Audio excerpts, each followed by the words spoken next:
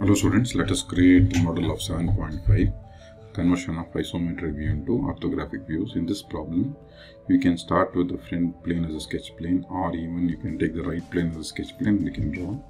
So what I'll be doing is I'll be taking front plane as my sketch plane and I'll be drawing three rectangles and I'll be extruding with respect to their lengths. Open Solidworks, click on Part, click OK. Select front plane as a sketch plane, go to sketch, click on sketch, rectangle, draw three rectangles.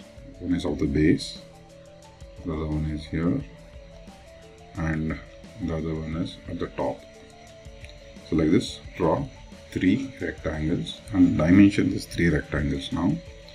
So this dimension is 40 mm and given the height also.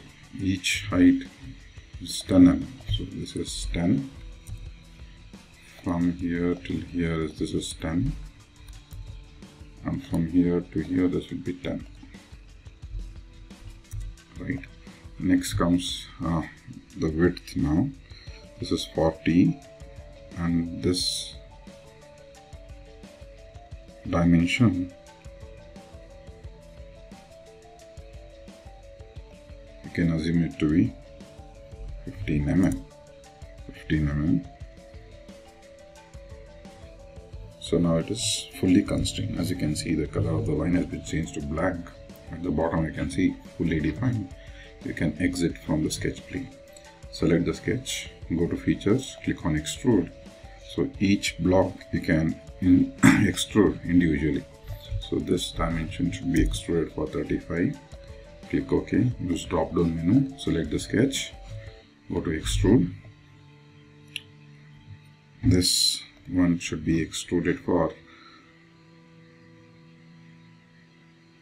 10 plus 15, that is 25.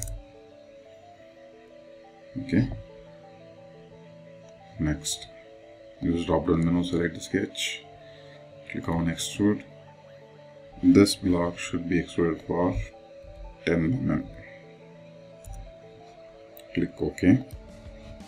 So like this we can create the blocks easily.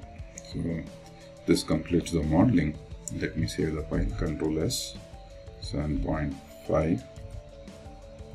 Enter. File, make drawing from part. A4, switch off this display sheet format, 297, tab, 210, click OK, MMGS, scale, everything is ready. Then first angle projection, so you can go to view palette, drag the front view, and leave it onto the sheet. So suppose if you find the scale is too less, you can always select this and you can increase the scale, say 2:1. So 2:1 will increase the size of the object. Then how do I generate the remaining views is, go to drawing, projected view, click on the front view. So you'll get the top view as well as side view as well as the isometric view. So all three views can be generated. After this I'll place it here and I'll make it into shaded mode. I'll select the front view, I'll switch on the hidden lines. Next comes the dimension. So go to annotation, smart dimension. So dimension begins. So this is 30, this is 40,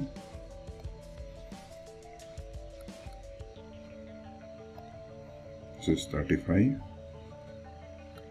Similarly here you can dimension this 10, this is 10, from here to here this is 10 and this is 10. Like this you can dimension the remaining objects.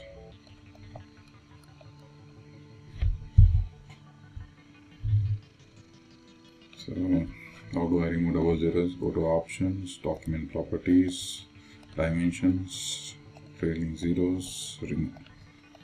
So now you could clearly see the objects, right? So this completes the problem.